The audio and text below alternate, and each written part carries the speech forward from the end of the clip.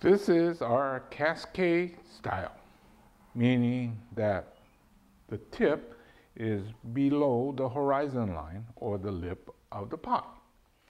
Okay, what do we have to do? Well, it's in relatively good shape, but the top here is rather heavy looking in relation to the bottom. You do notice that there's more browning down here. It's dying out versus less so up here. Okay, I'm gonna start thinning out up here. Right now I'm removing mostly the upward growing, like this one here. It should be going more horizontal, but it's shot up.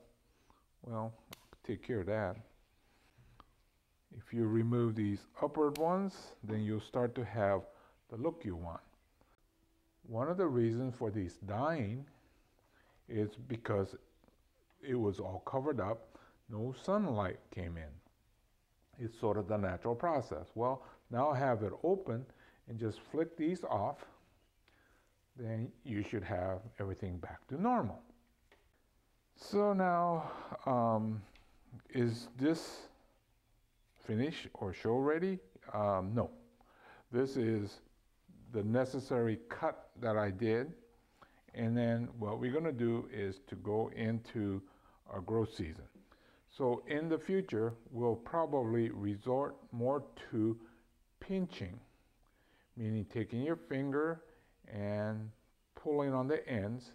That will keep it tight and compact. So for this stage today, I'm going to call this good. Keep in mind that most of these do not get solved in one shot. It's just kind of a process.